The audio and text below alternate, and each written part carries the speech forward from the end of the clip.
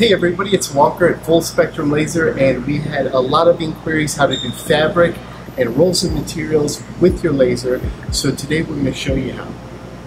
Here we have our 36 by 24 Pro Series laser. This is the PS36. We know a lot of you have been creating PPE with rolls of material like fabrics and PETG. I just wanted to share with you these cool little things. They just magnets in the back of your machine, and you can set fabric right in them to be held. Now, if these bad boys aren't strong enough with the magnets, you can always screw them into the back of your machine, or you can have a roller on the ground holding the actual material and still feed it through your pass-through. Now, to take off this back panel, we want to just simply take our keys and unlock it. And now we have a pin. We can simply pull,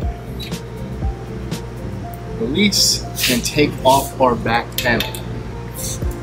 Now it's time to feed our material through the back of the machine.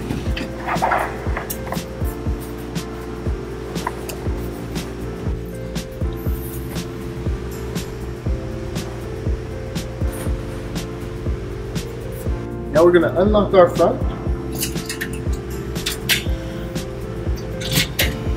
drop the front panel, and pull our material through.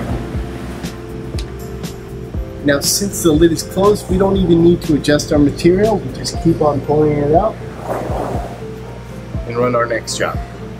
Again, I just wanted to show everybody how to use fabric and the easiest way to set it up with their Pro Series. This is our 36 by 24 Pro Series. It's great because it's a full yard of material that you can pass through continuously through the pass-through. You can do this setup with any of our Pro machines, even the Muse machine, if you remove the floor.